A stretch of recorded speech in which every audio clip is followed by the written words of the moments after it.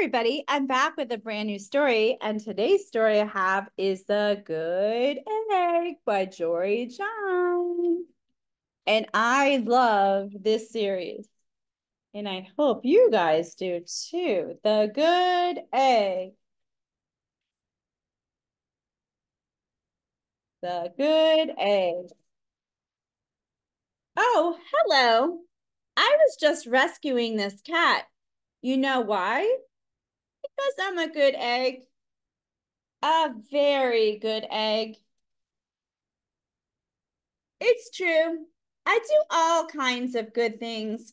Like I'll carry your groceries, I'll water your plants, I'll change your tires, I'll paint your house. If you need any help whatsoever, I'm your egg.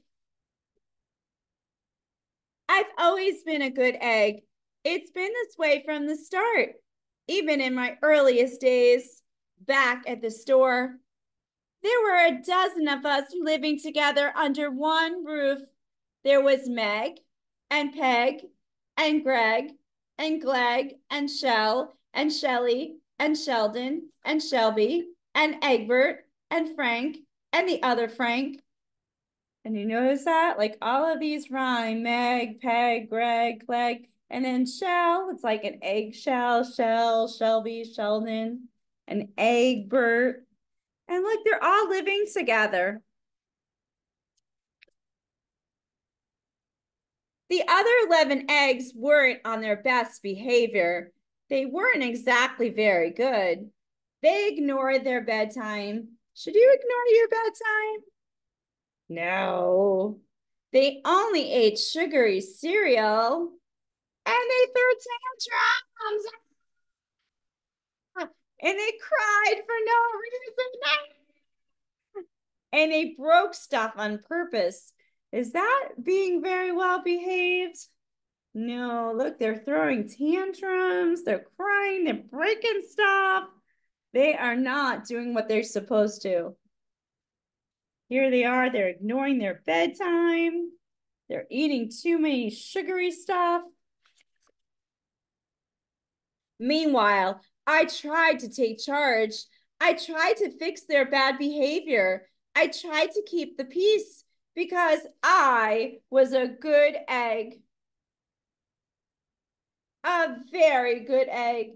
See, he's very good. He is, what is he trying to do? Right, he's trying to get everybody else to behave. But nobody seemed to care. Every night I was exhausted and my head felt scrambled. He's very frustrated. Why is he so frustrated? Right, because he's trying to get everybody to behave and they are not behaving. Then one fateful morning, I noticed some cracks in my shell. Uh-oh. And they were everywhere. You see the cracks in his shell? My doctor said it was from all the pressure I was putting on myself, the pressure of making sure everybody was as good as me.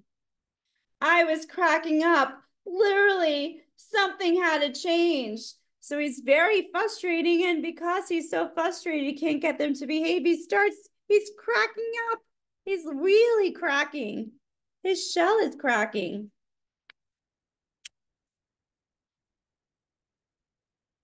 I told Meg and Peg and Greg and Clegg and Shell and Shelby and Sheldon and Shelvin and Shelby and Egbert and Frank and the other Frank that I was leaving. I can't be the only good egg in a bad carton, I said. Blah, blah, blah, blah, blah, they replied. And he left that night. He's like, I can't stay here anymore. I have to get out. I can't be with all these bad eggs anymore.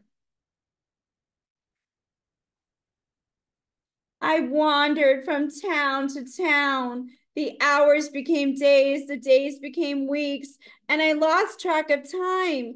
I was all alone out there in the road under the stars. I really tried to focus on myself, what I needed. I took walks. I read books. I floated in the river. I wrote in my journal. I found simple moments to be quiet. I breathed in. I breathed out. I even started painting. So he's trying everything. He's trying all these self-help things. He's taking walks, he's reading books, he's writing in his journal, he's meditating, he's painting, he's taking baths, he's trying everything. And for once, I found time for me. And guess what? Little by little, the cracks in my shell started to heal, and my head no longer felt scrambled. So he's starting to feel better. I started to feel like myself again. See, all the cracks are gone. His brain doesn't feel scrambled anymore. He feels at peace. So I made a big decision. I'm returning to my old carton and my friends. Besides, I'm kind of lonely out here. So he decides, you know what? Even though I'm nice, I'm healed, I miss my friends and I want to go back. This time, I know what I need to do. I am not going to worry so much. So he's going to go back, and instead of trying to change everybody and trying to worry about everything and get all cracks again in his shell, he's going to go and he's going to be at peace. I'll be good to my fellow eggs while also being good to myself. So you can be both. So he's going to be a good egg, but he's not going to worry so much. He's going to do some self-care. He's going to breathe in, breathe out. He's going to meditate. He's going to relax. Here we go. Everybody missed me. I missed them too. Hello, Meg. Howdy, Peg. Hey, Craig. Greetings, Glag. What's up, Shell? Aloha, Shelly. Heyo, Sheldon. Hi, Shelby. Good day, Egbert. What's happening, Frank? How did you, other Frank? So he did. He missed all his friends, and all his friends missed him. Sure, every once in a while, somebody's still a little bit bad, but it's not like before. Here's what I realized.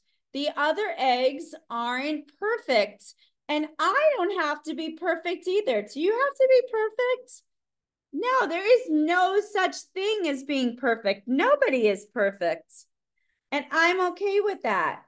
Everybody has something about them. Nobody's perfect. And you can't try to change everybody.